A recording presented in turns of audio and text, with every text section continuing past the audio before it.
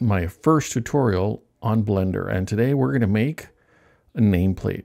Looks just like this. I know it's not exciting, but this is kind of an intro video so that you can find out where all the things are. Well, not all of them, just a few. And it's not that hard. So let's get started. First thing we're going to do is we're going to change the shape. Okay. So there's a shortcut for this, but I want you to see where it is. It's right here. There's a little white arrow. I click on it and we want to change the dimensions of this block. So I'm going to change this to, let's say 20. I'm going to hit enter. Now it seems big, right? That's because we're really focused on something small. This right here is going to be 100. And I hit enter. Now I'm zooming out with my click wheel. That's how you zoom in and out. Okay, pretty easy. And the height, I'm going to make that 3 and then enter. There it is. Now something you don't have to do, but if you're 3D printing, it kind of does matter where you're starting. So right here, it's just in between the printing bed, not the printing bed, the workspace. And to get it to be right on top, I'm going to take half of its dimension. So it's going to be the Z dimension, 1.5. And there it is. Now it's sitting on top. Again, you don't have to do this, but for 3D printing, it's good to know where the base is going to be, the very bottom of your work. Okay, so now we want to create a hole right here. Now to do that, we need to add another shape. But here, when we add, these shapes are called meshes. So that's what we're going to add. We're going to add a cylinder. There it is. Now, it's really tiny, and that's okay because we're just going to, press a few buttons. But before we do, we're going to change how many sides or vertices the cylinder has around it. And we change that to 64. Okay, great. Now we have the cylinder selected, right? And here you can select the different things in your space, but we're selecting the cylinder. We're going to change the dimensions. We're going to change all of these to 15 and 15. And there it is. Now I'm going to move it. I could use this, but it's kind of clunky when you're trying to just move it all the way across. So I'm going to click on this over here. Now, every one of these has a letter. If you just stay there longer, it has a shortcut. The letter is G for this one. I'm just going to click on this and then drag it. See how I clicked the green one because it was going in that direction. Now I'm going to move around just to look at it. All right, looks good, no issues. Okay, now what I want to do is I want to create a hole right there. So I'm going to select the block, and now I'm going to look at these tools over here. And the one I want looks like a wrench, and I want to modify this block. So it's a modifier. And here it is. I've heard this said boolean. I don't know how to pronounce it just yet, but I'm sure I'll fix it eventually. I'll figure it out. So I'm going to click on that. Now look at the steps. Okay, this is very important. You want the difference. That means you're going to be subtracting that cylinder from the object that you have, which is the block, and you want to subtract the cylinder. See, it's kind of like math almost. Now we look over here and you can see that it's been subtracted. However, this is just for you to preview and say, yeah, I like the way it looks. This is exactly what I want. Now, before it's permanent, you have to click on the little arrow and hit apply.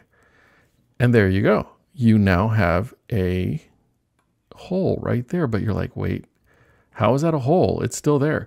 I know, trust me. What you have to do is actually delete it. So I'm going to click over here and hit the delete button, and there it is. We've created a hole. Congrats. First major milestone in Blender. Awesome. Now we're going to add some text. So I'm going to add, but there is no mesh for text. What I have to do is add text, and there it is. It's really tiny. So I'm going to change the dimensions. Let's see, the dimensions are going to be, I believe, I usually have this at 80. Whoa, I know, weird. And 40. Looks too big. That's okay. I'm kind of doing this on purpose. And right now we cannot actually change the height because it's not a three-dimensional piece yet. So I can put 20 on there, but nothing really changes. I'm going to rotate this. Now you could use a rotate tool, but I want this to be precise. I want it to be 90 degrees on the Z. So I'm going to go to rotate or rotation, click on there, and 90.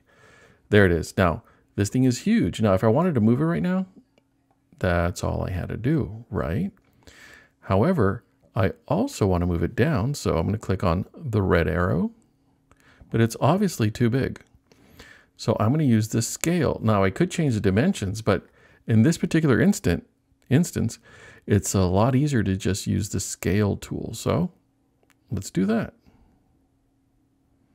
All right, that's pretty good. Now, honestly, it's not going to, all this stuff that I'm doing right now is not going to matter because we need to change the text. So to do that, we're going to go up here where it says object mode. You want to go to edit mode. And right here, this is the cursor. I'm going to hit the backspace or delete. There it goes. And I'm going to put my last name, Amparo. Did I spell that right? Now here's what I'm going to do. I want to see what's over here. So I'm going to hit the shift button and press down the scroll wheel. Yeah, it looks like I spelled it right. Okay, so that was the shift button and the scroll wheel. I pressed them both at the same time. Actually, I hit shift like a few seconds before. Okay, so I can't really see this. So what do? I'm going to go back to object mode. There it is. Amazing. I know. I want this thing to actually be on top. It really doesn't matter, but for me, I want to be able to move it. So I'm going to move this. The location is going to be up. Let's say 3 because we want it to be on top of this thing. Is that right? Yep, 3 is right there. Okay, so now you can see, oops. Now you can see that it doesn't fit. So I want to scale this thing. Luckily, we're already on the scale option. So I wanted to shrink in this direction. And also in this direction. Now you can see the P's there. So I'm going to move this so I can see it better. Oh yeah, I need to shrink it a little bit more. So again, in the red direction. Luckily, it coordinates with these lines over here, X and Y. And I think we're good. I just need to move it up and made the mistake. I thought I was just going to move it. I'm going to hit Control Z because I did something there. I thought I could just move it with my mouse, but no, I got to remember it's this direction or this direction I got to use. Now, there are other ways of moving this. I'm just showing you one way because I don't want you to be overwhelmed with all your options. Now, I'm also going to hit the shift button and the click wheel so I can see this better. All right, good.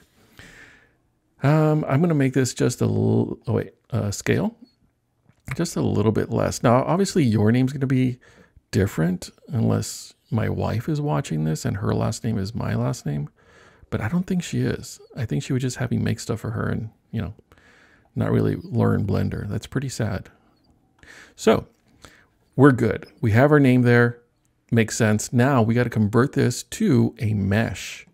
That way we can start making it 3D. Now this gets a little tricky. I know, because it's tricked me like 6 times already.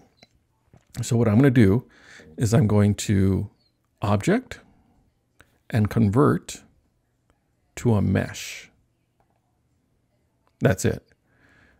But it's not 3D yet. It doesn't have any, you know, thickness or anything. So we need to do that. We need to convert to edit mode. And I'm going to click the letter A. Did it work this time?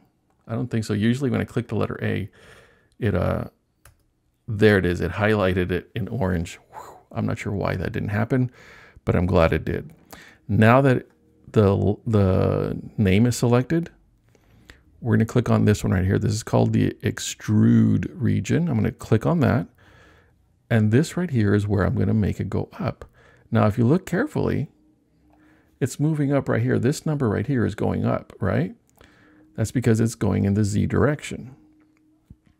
Well, what I want to do is actually just go up 2. Let's go 2 and enter, and there you go. We have done it. We're done. This is it. This is our project. Now, here's something you need to know. When you're done, you want to hit File, Export as an STL, and then save it where you're going to save it. Now, For those of you that want to learn this program, here's what I recommend. I'm going to recommend that you try to do this all on your own without my tutorial. Obviously, you're not going to get very far because it's the first time you've seen this. However, go as far as you can, and then when you get stuck, go back to my tutorial. I'm going to have in the description of this video the different places where you can start, whether it's, you know, changing the block, creating the hole, adding the text. I'm going to have all of those things lined up or linkable, so you can click on the time and it'll take you directly there.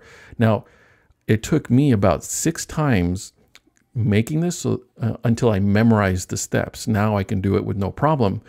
But if you get stuck, just go to the video, go to that spot, and then try it again from scratch.